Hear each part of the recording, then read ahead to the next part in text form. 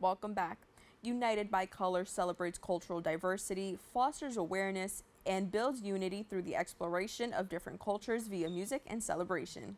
The organization's mission is to connect people by highlighting and embracing cultural richness.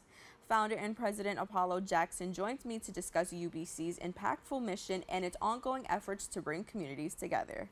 Apollo, welcome to the show. Thank you for having me. Good morning. Good morning. Thanks for being here. So let's start off, let our viewers know, what is United by Color and what is your mission? United by Color, it's still new. It's a new birth. But as an event planner, we do events. We started annually. We hope to do monthly. Typically, I've done events for a long time in like a lot of like mainstream, like major rooftops and stuff like that, and venues and restaurants. And it's usually typically like, what you hear on the radio, just, your regular, type of event for people to have fun at. But I wanted to be able to explore and show different cultures that typically don't get seen at these mainstream like locations. Right. Now, I am the daughter of an event planner, so I'm so excited to sit down and have this conversation. And also, I just love a good celebration. Like, who doesn't love a good party, In New York City, yeah. Exactly. No better place than here. Tell me a little bit about what inspired the overall organization. So the truth to be told, New York City, the Big Apple, everyone wants to come have fun. And you always get that halt at the door, like, there's a problem to get in. There's always issues. And I think the truth be told is there's a lot of prejudice. There's a lot of issues that maybe are not said out loud. Yeah. But like we know the deal. So with my ability to, I guess, help or be able to push that, kick in the door a little bit, I wanted to be able to show these cultures because I love different cultures. That typically won't be able to get the opportunity to have the music play, the people actually like get into these places. So that would be the inspiration. Yeah, absolutely. I love that you mentioned the point about how getting into certain places in New York City, it's so hard to get into. I'm in the midst of planning my birthday, and any place you go to, it's like you need to know somebody, you need to have a reservation, you need a promoter. Somebody. Yeah, for sure. You need a promoter, and it is so ridiculously hard. And it's like, wait, like I'm giving you my money, like I have no problem putting that down, but it is so hard to do so. So I think it's amazing that, now organizations are coming for everybody, and they're creating a space for everybody to host a party and to have a party and to enjoy whatever they're celebrating. Now, I do know that you've come from the educational system. How did you come from the education system to party and entertainment business? Yeah, I guess, coming out of college, just, looking for a job. Yeah. I kind of got hooked up. But I grew up all over New York City, but in particular in that area. So I lived in the Bronx, Brooklyn, Manhattan, there's Queens, everywhere. But in the Bronx, I worked at a public charter school. Yeah. A high school. It's pretty intense. It's rough. Yeah, but it was very natural because Right. I was actually like close in age, and was able to connect with the students, and it was very, very fulfilling because it was kind of like seeing me. Yeah. When I was younger. So I was there for a little while and also trying to juggle, creating a business. And I had to pick one. Yeah. But yeah, I still have a love for the educational system, yes. Now tell me, is there anything that correlates between the two? Anything that you picked up from the educational system that you now put into the party planning system?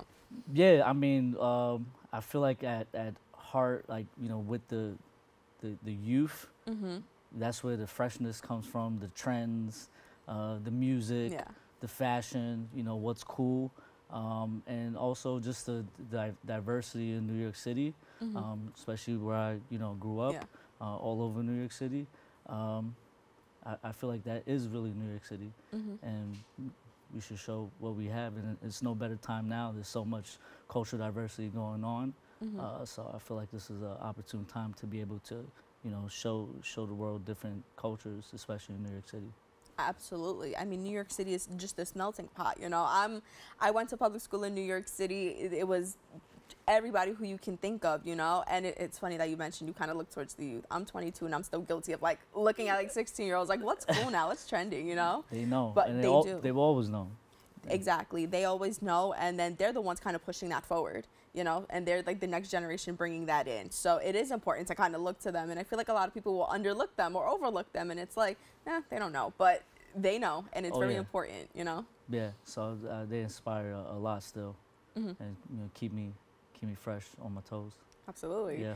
And somebody else who helps influence your business is your wife. You say she is a big helping hand in this business. Tell me about it. Oh yeah, I mean, first of all, she has to be happy at home. So, you know, she definitely helps at home because business comes home.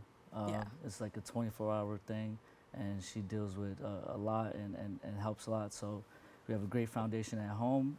So we have a great relationship like that. So it actually kind of like feels very natural anywhere we go. If we go to a business dinner, you know, so it's very natural. If we're working together on site, it's very natural. So she's definitely my rock, supporting, because she's from Brazil as well.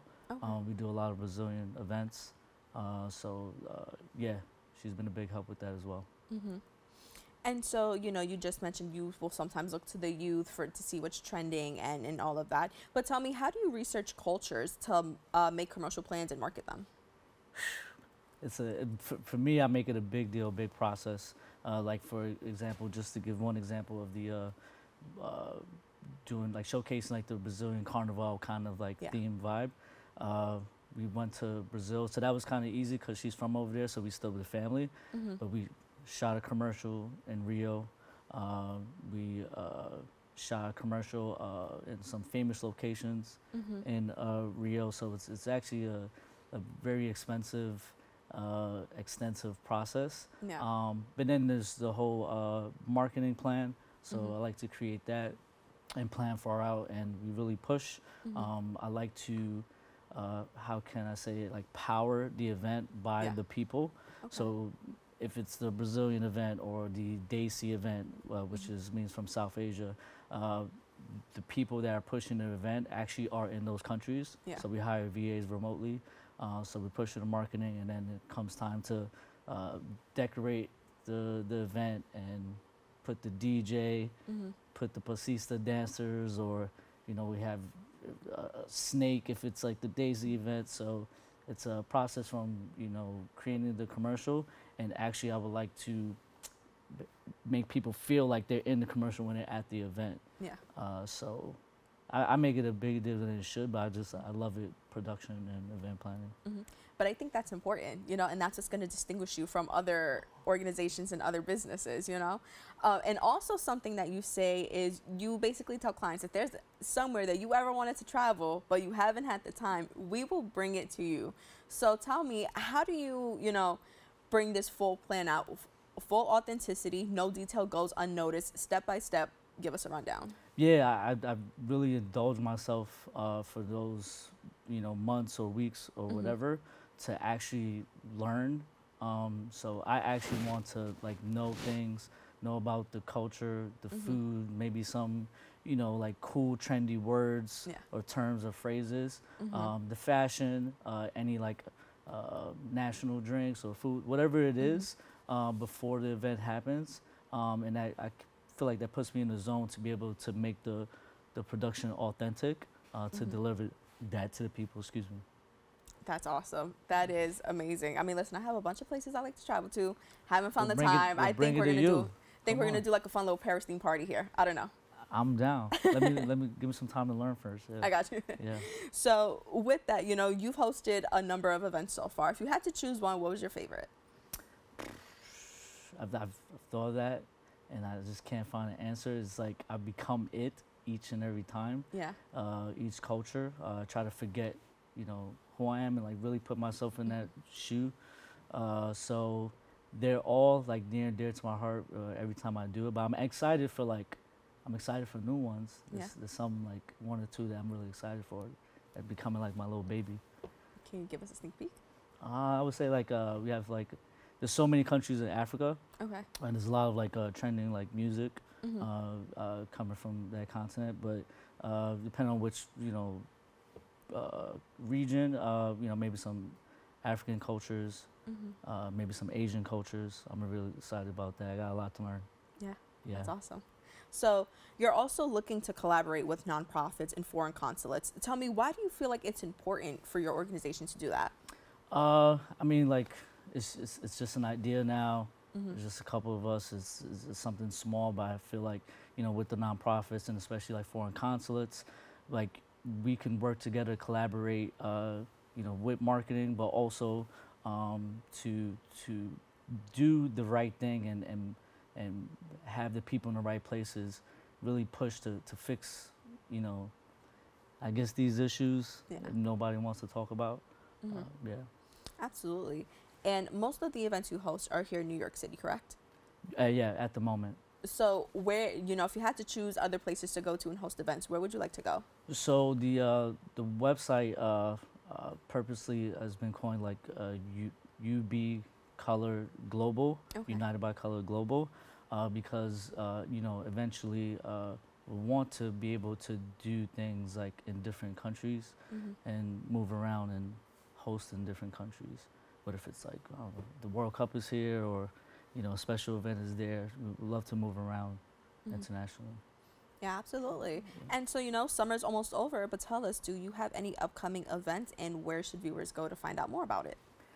We have some stuff in the store, but we can't like really announce it. But you can always go to, social media, UB Color NYC, or the website, as mentioned, UB Color Global.